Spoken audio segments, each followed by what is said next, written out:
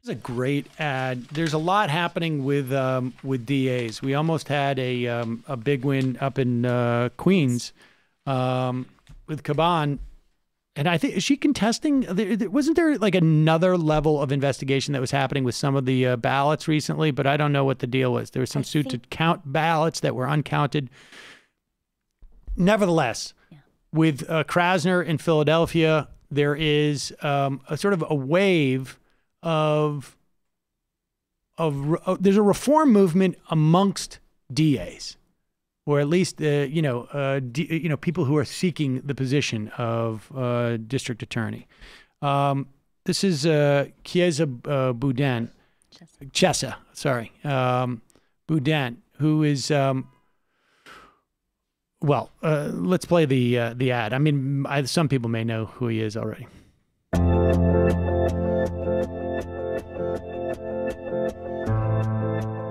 We live in a city built on a Oopsies. simple ideal.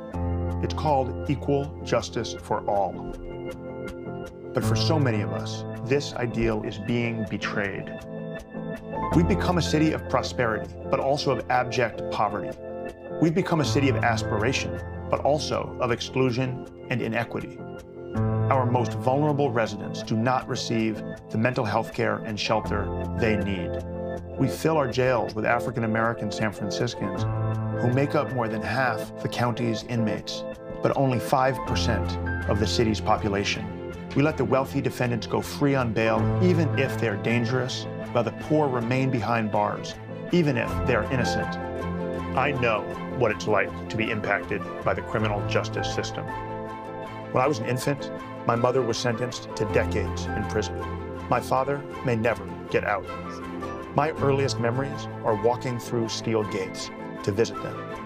When I served as a public defender, I brought those experiences with me to the courthouse every day as I worked on behalf of the poorest and most overlooked residents of our city to ensure that people who couldn't afford a lawyer still had access to equal justice. I'm part of a growing movement that's bringing a new vision to the district attorney's office, a vision to make the criminal justice system work for all of us, not just the rich and powerful. Justice demands an independent voice, someone willing to directly challenge a broken system. That means someone willing to confront those with power, not someone beholden to a political machine, not someone who owes favors to the people who protect the status quo.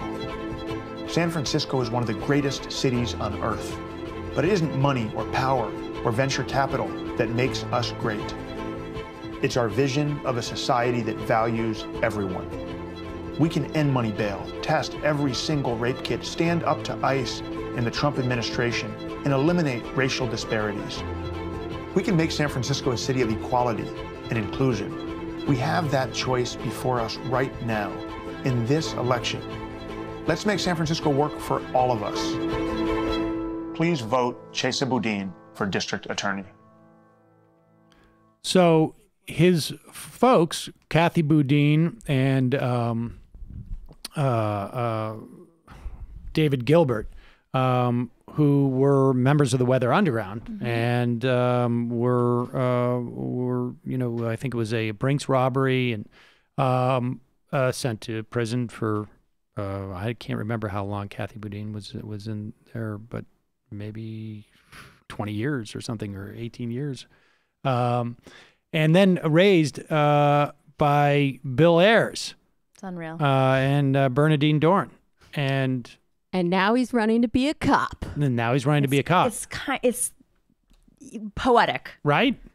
Yeah. And shout out to Leighton Woodhouse and his partner. I don't know Leighton's partner, but they emailed out they worked on this. It's an impressive ad, I think. It's going to be interesting. It's interesting to see reform hit that position in a way that, like, in a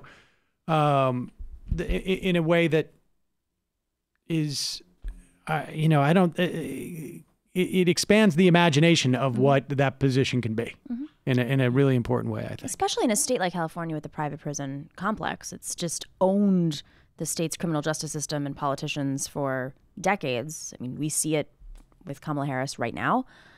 I think it's a great narrative, counter narrative, and you know, her approval ratings in her own state, forget about the presidential primary, are going down.